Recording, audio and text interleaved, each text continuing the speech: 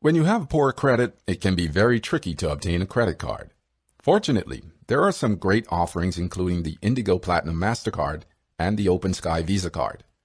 In this comparison, we review them side by side in order to understand which of them offer more, and which one can be the best fit for your needs. Let's start. The Indigo Platinum Mastercard main benefits are: no security deposit required. The main draw of this card is that, unlike the OpenSky, you don't need a security deposit to open the card. You can access a revolving line of credit as you would with a standard credit card, but your initial credit limit will be low. Reports to all credit bureaus. This card can help you to build your credit score, as your account payments are reported to the major credit bureaus. You may not pay an annual fee. Indigo assesses each application, and if your history qualifies you, you can enjoy the Indigo Platinum without needing to pay an annual fee. You can pre-qualify. Indigo is suitable for those with poor to good credit, but you can pre-qualify to check what terms you would be eligible for without impacting your credit score.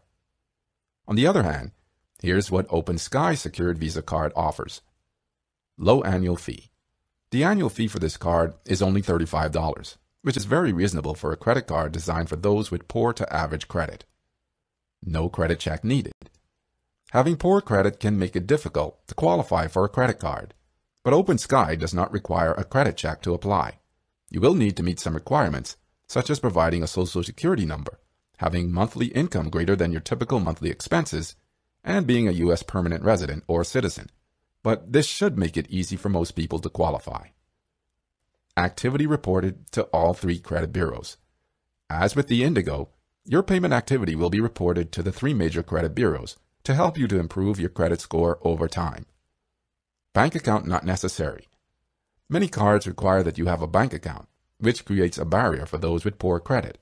However, OpenSky does not require its cardholders to have a bank account, as you can pay your security deposit with a Western Union payment or money order. You can also pay your credit card bills by money order. As with most credit cards and financial products, there are both positives and negatives associated with these cards. It is important to be realistic about the potential card drawbacks before you make a decision about which card is best for you. High annual fee. When you submit an application, you could qualify for one of 3 Indigo Platinum card options. Depending on your credit, you could pay up to $99 as an annual fee, which is far higher than the OpenSky. Low limit. While you don't need to pay a security deposit, the Indigo Platinum only offers a low credit limit of just $300. This is far lower than other unsecured cards for those with low credit scores, which offer up to $1,000. This means that if you want to improve your credit score, you will need to be very careful that you manage your credit utilization ratio. If your annual fee is $75, your credit utilization ratio will immediately be 25%. Limited upgrade path. OpenSky does not automatically offer an option to upgrade to an unsecured card once you've improved your credit score. While you may be eligible for a credit limit increase after 6 months with no additional security, OpenSky will still retain your original deposit, so it will remain tied into your account. However, some customers may be offered an OpenSky Gold unsecured card after approximately 6 months. High deposit options. The minimum deposit for the OpenSky is $200, which would provide you with a $200 credit line. However, there are other cards that offer a similar credit line with a deposit as low as $49. For those who are still in doubt, we've gathered the most popular questions of our readers. What are the card income requirements? Both of these cards have very flexible requirements, so you don't need to worry about your income to qualify. In the case of OpenSky, you simply need to prove that your income is greater than your typical monthly expenses. Do the cards ask for proof of income? This should not be an issue with either the Indigo Platinum or OpenSky, but it may be a good idea to have a couple of recent payslips on hand during the application process, just in case. Can you get pre-approved for these cards? The Indigo Platinum has a pre-approval option on the official website. You can enter your basic details and get the results within a few minutes. OpenSky does not require a credit check to apply, so there really is no need to pre-qualify. You can simply apply and see if you qualify without impacting your credit with a hard pull. In fact, OpenSky claims an 85% average approval rate. What's the initial credit limit for the cards. Indigo Platinum has initial credit limit of $300, but there is no mention of when or if it is possible to get a credit limit increase.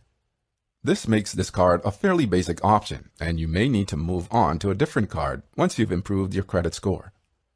The credit limit for an OpenSky secured Visa credit card is determined by your deposit.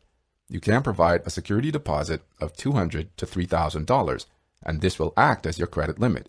So if you pay a $500 security deposit, you'll have a $500 limit.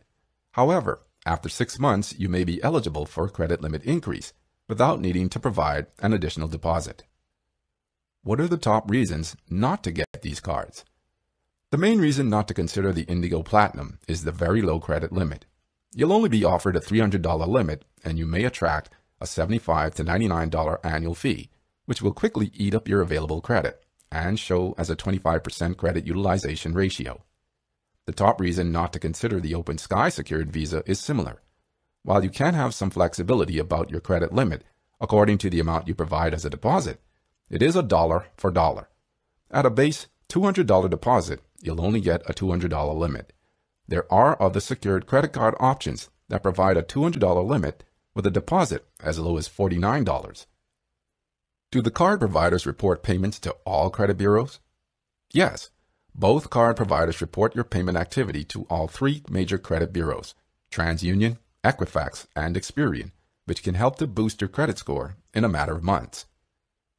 How long will I use the card until my credit score goes up? This really depends on your circumstances and spending habits. If you're regularly using the card and making your payments on time, you should start to see your credit score increasing in several months.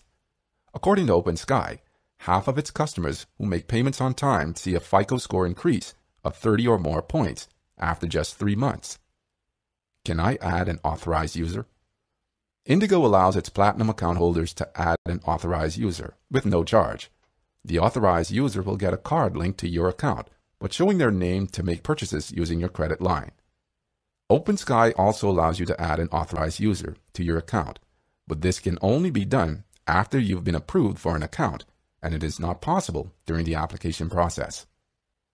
Do the cards offer a good digital experience? Indigo has a decent website with a fairly comprehensive FAQ section, giving a good overall digital experience. OpenSky also has a solid website, but it can only be accessed within the US. If you want to check your account while you're abroad on vacation, the international IP will be rejected. How long does it take for card approval? You can get a pre-approval decision for the Indigo Platinum in a few minutes. From the submission of your application, it will take up to 2 weeks for your new card to arrive in the mail. OpenSky approvals take up to 48 hours, and once you're approved, the card can take up to 2 weeks to arrive. How's the card customer service availability? The Indigo customer service team is available from 6 a.m. to 6 p.m. Monday through Friday, Pacific Time. OpenSky has a toll-free number, and you can also speak to the customer service team via the OpenSky app. Overall, the Indigo Platinum Mastercard is a great option that could be good if you don't want to pay a security deposit. One of the main attractions of this card is that you don't need to provide a security deposit. This can be a major plus point if you need a credit card, but don't necessarily have spare funds that you can tie up as card security. You're happy with a low limit. Many people simply want a credit card to access services that are unavailable if you don't have one. For example, renting a car is far easier if you have a credit card. So if you're one of these people and don't necessarily need a credit card for making everyday purchases, this could be a good option for you. You want a card for purchases abroad. If you want to use your credit card to make purchases when you're on vacation, the Indigo Platinum is appealing, since the foreign transaction fees are a very reasonable 1%. Just be sure to let Indigo know that you are headed out of the US to avoid transactions being declined. The OpenSky secured Visa card can be a good fit for your needs if you're looking for you don't have a bank account. Many credit card providers, including those offering secured credit cards, require applicants to have a bank account, but this is not the case with OpenSky. You can use money orders to pay your security deposit and monthly bills. You don't want a credit check. If you're really struggling with your credit score and a hard credit pull will only make things worse, OpenSky is a great option. This card does not require a credit check to apply, so you won't even temporarily impact your credit score. You want a larger credit limit. Your credit limit is determined by the amount you provide as a security deposit. So if you're looking to do some serious credit rebuilding and have plenty of cash, you can set yourself up with a $3,000 limit. This will allow you to make regular purchases with the card while keeping below 30% credit utilization. That's it for now. Thank you for watching. On our website, you can find side-by-side credit card comparisons, extensive reviews, and full guides that can help you maximize your credit card rewards or build credit responsibly. What is your favorite card? We would love to know your thoughts, so feel free to share them on the comments below. I hope you enjoyed it, and don't forget to subscribe to our channel to get the best financial videos as soon as they go live.